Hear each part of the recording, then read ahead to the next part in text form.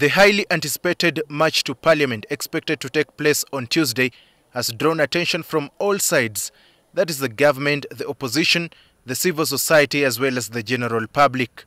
What started as a social media joke is turning into a standoff between the state, which says the march is illegal, and a group of citizens who have vowed to march. Having witnessed what has been happening in Kenya in the recent weeks, government seems not to take chances on this march to Parliament campaign that has been widely popularized on social media. In fact, President Museveni on Saturday warned the public against holding what he called illegal demonstrations.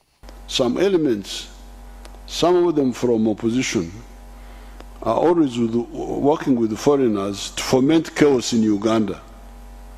Riots, illegal demonstrations, illegal and inconsiderate processions, etc. These people are unfair and inconsiderate, and they should check themselves. We shall have no alternative but to check them. Since last week, police have warned members of the public against demonstrating.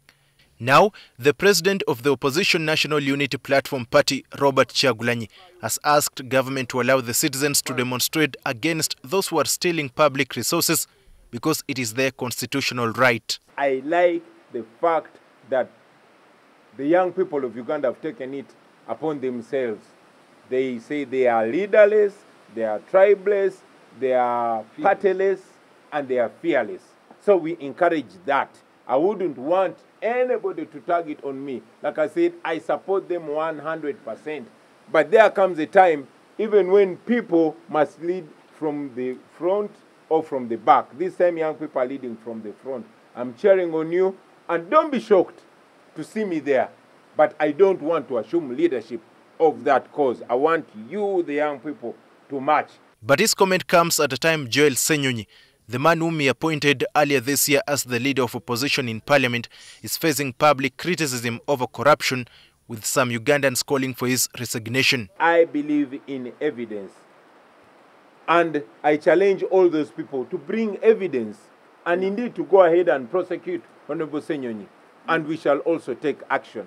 Whenever I say that the Honorable Mpuga and the other commissioners were involved in corruption, the evidence is there, and they have accepted to take this money. They are not in denial.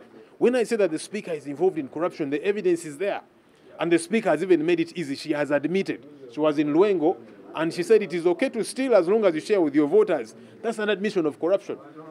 So when I speak out against these evils, the speaker and all those other people, now they are working through certain elements to mudsling me. They will not succeed. I'm not going to keep quiet. Tomorrow's anti-corruption protests in Uganda seems to have been inspired by the partial success of the anti-government protests in Kenya, led by the young people dubbed Gen Zs. However, it remains to be seen if the Kampala protest will take place. Daniel Kibet, NTV.